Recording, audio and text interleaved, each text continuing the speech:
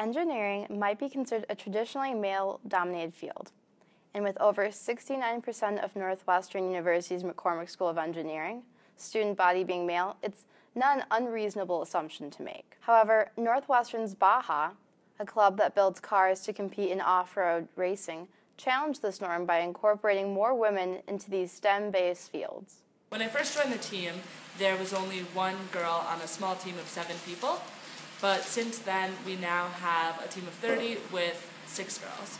So the team has grown a lot, including female membership.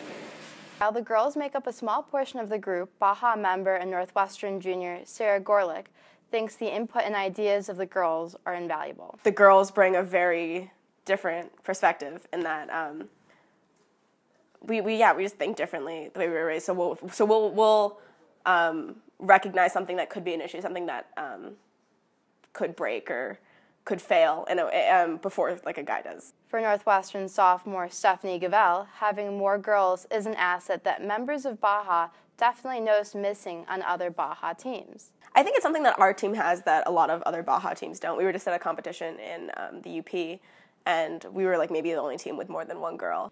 Gavell points to the welcoming community of Baja as one reason there's a growing number of female engineers within Baja. They're just very dedicated to having people who are excited about Baja and who really just want to help and learn. And it's kind of really cool to feel like you're building something, like you're putting in actual important work into building a car, and you can see the finished product, and that's something that's really fun. While members say this is an asset that makes Baja unique, Gavell also regards it as a unique feature for Northwestern. I think it's a feature of Northwestern in that Northwestern students are just more willing to be involved, and Northwestern Engineering has a large percentage of girls, a lot higher than, say, Michigan.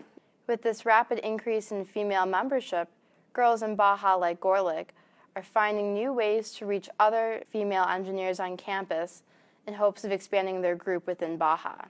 We've always just tried to encourage girls to join.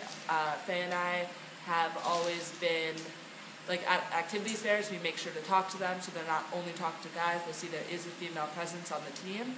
And then we also just try to give them fun projects so they want to stay on the team.